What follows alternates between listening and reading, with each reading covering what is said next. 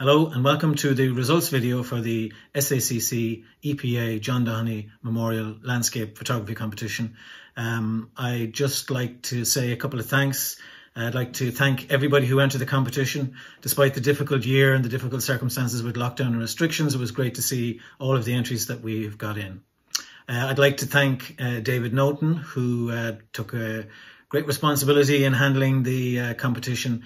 I suppose really it's not so much a competition as a celebration of photography from the region, and as such we don't score off all of the images, but David goes through them all and eventually whittles them down to a 1, 2, 3 in both the advanced and the non-advanced.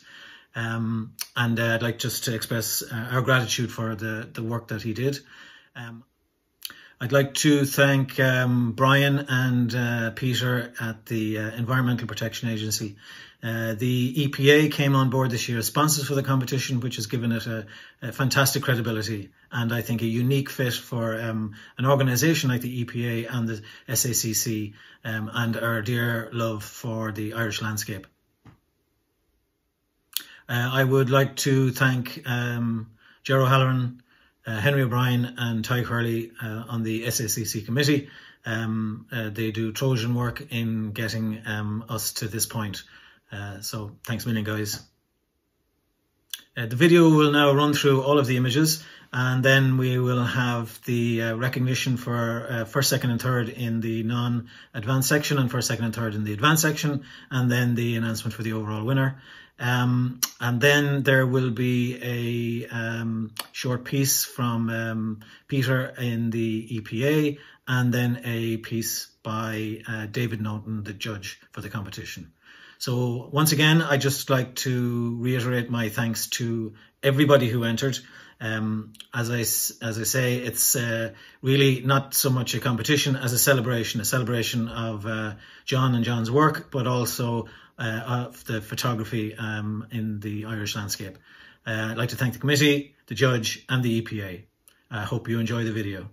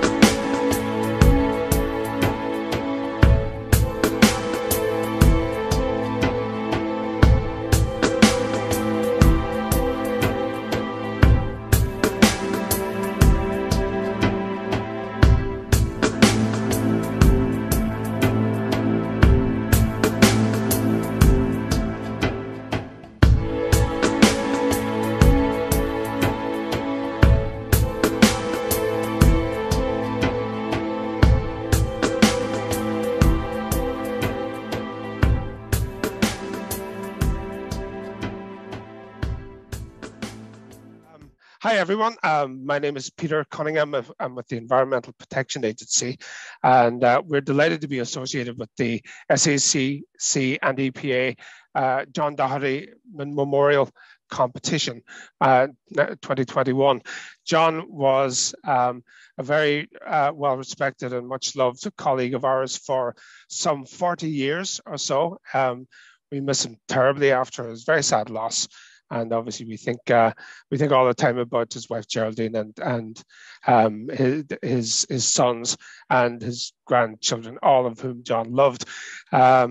John's skills with as a member of the Environmental Protection Agency were matched in our appreciation by his skills with his camera. He was outside for most of his career, taking fabulous photographs that we use in all kinds of ways, our annual reports and so on. John's love for the environment really drove him in all kinds of ways. And this competition, based as it is out in nature, we think it's a fabulous tribute to John. And we're delighted to hear of all the photographers in the southern area getting out into nature, capturing the best of the Irish environment, which we're all so proud of. So as I said, we're delighted to be associated with the competition, and we're very grateful to Mark and his colleagues in the SACC for putting it together. So good afternoon all from the Southern Association of Camera Clubs, and it's been my pleasure again to be the judge of the John Doheny, excuse my pronunciation, competition. And excuse me if I keep looking to the right. I've got some of the pictures from the competition here on my second screen, and I'm just going to talk about a few of the images and give you a few of my overall impressions. It's been a real pleasure again to judge this competition for two reasons. We've all been through such a tough year, haven't we, on both sides of the Irish Sea. And what with the lockdown and all the despondency around, and given the circumstances, I think you've all done wonderfully to get out and create some of these wonderful images. I think in tough times like we've been going through, photography has a real function in terms of, well, mental health, really. But enough about that. It's another pleasure for me is just looking at beautiful pictures of Ireland. As you know, I'm a lover of Ireland, have been over many times photographing, and looking at these pictures just wants me to come again. Now that we can, of course, travel, I'll be over your way very soon. So judging the competition was difficult given the standard, and deciding on which were the winners was tricky. What happens whenever I judge competitions is that there are certain images that immediately jump out. And what judges of all competitions are really looking for is an imaginative and perceptive photographic vision. And I think that's what jumped out at me when I saw the winning picture, and it is sorry, I think it's called Embrace. It's image number 71. And it's of a couple on a beach there. And I think it's a picture that just says so much, really. I've made I've sent a few comments about this picture, but it succeeds in so many different ways. The color palette, the simplicity of the composition, the poignancy, really, of the image is what immediately, when I scrolled through the images first, when Mark sent me the complete selection, that image jumped out at me, and I think it's a really worthy winner. Just selecting a few images here at random, excuse me, to talk about. I'm looking at image number 11. It's just called Misty Morning, and I'm looking down on a mountain landscape with swaths of mist draped over the landscape. It's just a beautiful image, just makes me want to be there. I love the lighting, that lovely side lighting on the landscape, the shadow, the the warmth of the lighting. It really is a lovely image. The same with image number 14. It's called Sunset Moon. And I think this picture is really interesting in that the moon is tiny in the frame, and yet it is key to the success of the picture. Lovely light on that image as well. We see a lot of images of slow exposures of rocks in the sea. These are fun pictures to do, but there are so many images done that for an image to stand out in that genre, it really needs to be special, and that image is. There's a picture here now I'm looking at. It's called Walkers, and it's number 21. It's a lovely, moody black and white image of a beach. For me, that just says the west coast of Ireland. Might be the south coast of Ireland for all I know, but it's just such a moody picture, and it just really says walking on the coast in the winter. Again, a very, very evocative picture, and just made really by the drama and the texture in the sky. I've got another picture I'm just going to mention here, and it's called MV Alta, and it's number 50, and it's of a ship which looks like it's come to a sticky end, stuck on the rocks there, with a slow exposure on the water. Very moody black and white image, lovely strong compositional lines. You know, photography is, of course, the art of knowing what to leave out of the frame, and I think that's a really good example of a simple, bold composition and an interesting topic. The image, another image that jumped out at me was number 56 of Guggenbarra. Now, I've seen a lot of pictures in the competition of this location. It's obviously a famous location in your part of the world, and a lot of you have been there and submitted pictures of it. The light on that particular one is just gorgeous. And when we're photographing out images of well-known locations, the challenge for us photographers is to come up with something special, something unique, something different.